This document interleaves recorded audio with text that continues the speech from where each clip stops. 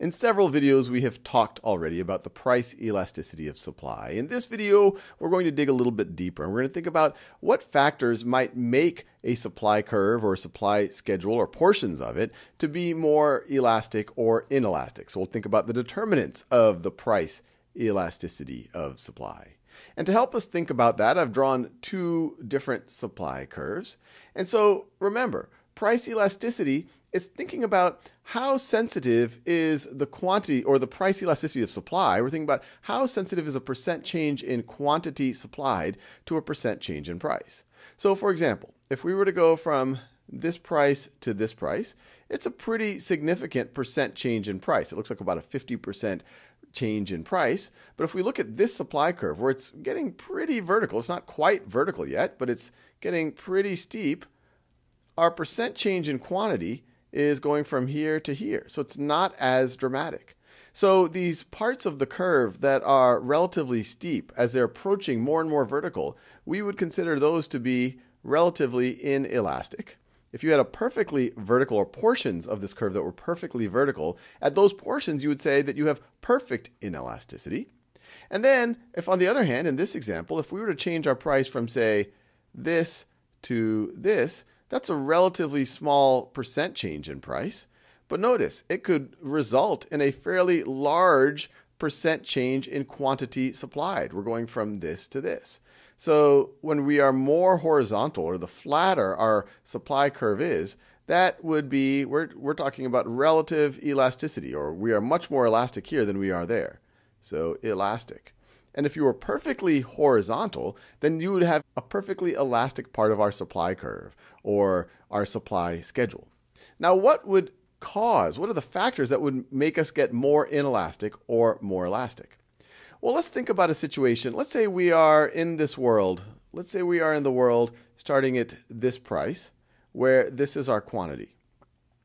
Imagine that the factories that produce whatever good we're talking about here, they're already at full production. And to make more production would take a lot of time, or there might not even be the resources to have more production. Maybe the people who make the factories are doing other things right now. Maybe you have other resources, other inputs into your production that there's just not more of. Maybe as much oil in the world is being produced, and that's an input into production.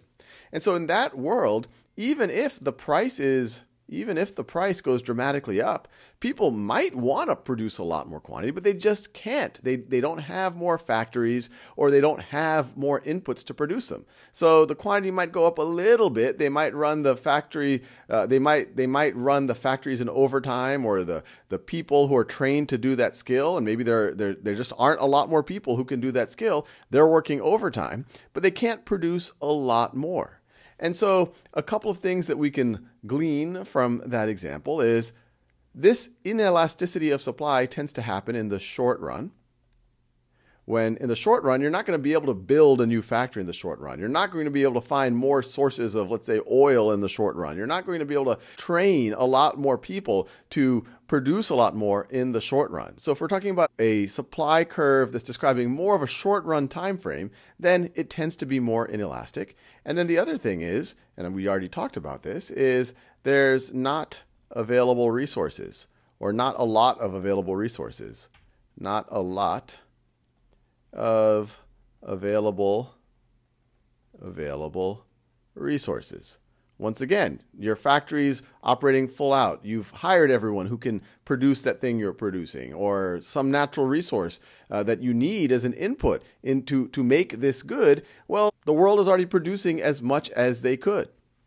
Well, let's then go to the other situation. What would cause elasticity? Well, this could be a world where in the long run, it might be easier to get more resources. In the long run, you can build more factories. You can find and hire and train more people. So the longer run that we are talking about, that tends to lead to a more elastic supply curve in the longer run. And then another notion here is that you aren't capacity constrained, or maybe I should say aren't resource constrained. Aren't resource constrained. So maybe our factories are running nowhere near capacity. So even a small increase of price, we're like, hey, I'm going to just make my factories run a little bit more. Or there might be a lot of people who can help produce, who have the skills to produce that good. So as the price goes up, more and more people are going to start producing that good. Or it might be using resources where there's no shortage of it, where as the price even goes up incrementally, people will just use more and more of that resource to provide more and more of that good.